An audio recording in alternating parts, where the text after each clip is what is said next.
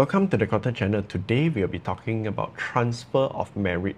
Why is it actually important? So I've been told by many fortune teller and many masters that I will need to transfer my merit to get rid of bad luck. So for example, this year is my bad year, so supposed to have a lot of bad luck. So besides doing a lot of good things and a lot of charity, the next thing that I need to do is actually transfer my merit. So let's dive in and see what is the transfer of merits.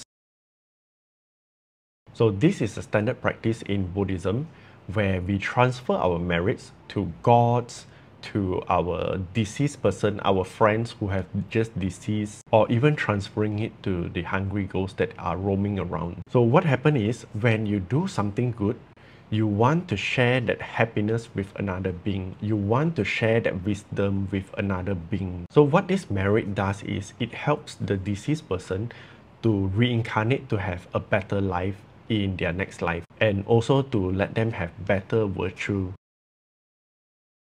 So there are several ways you can actually do the transfer of merit, and the most important aspect about this is that you need to have the right concentration and the right intention when you are doing the transfer of merit. So one of the main way is actually to chant the transfer of merit kind of sutta, like the mantra of transfer of merit. Another way of doing it is by imagining. You can think, or you can say it out loud, that I would like to transfer this merit, whatever good that I've done just now, I would like to transfer it to this being. So let's say, like normally I would say, I would like to transfer this merit to Lord Ganesha, or I would like to transfer this to my brother who have just died a few years ago. And then I would say something like, I would like to share this good deed with you, and I hope that we will both rejoice in the good deed that have just made. So this is a very big question that I've asked myself. Do merits actually decrease when you transfer it to another person or another being? Because it's like, you have done all these good merits, right? You have done all this good stuff, right? To increase your own good karma and all this, right? And imagine if you have given it all away, then wouldn't that effort be all kind of wasted? Like, humans are selfish, so we will kind of have that kind of thought, right? So after doing tons of research, the answer is that the merit stays with you. It does not really get transferred out. It gets transferred out, but in another way. So you can think of it this way.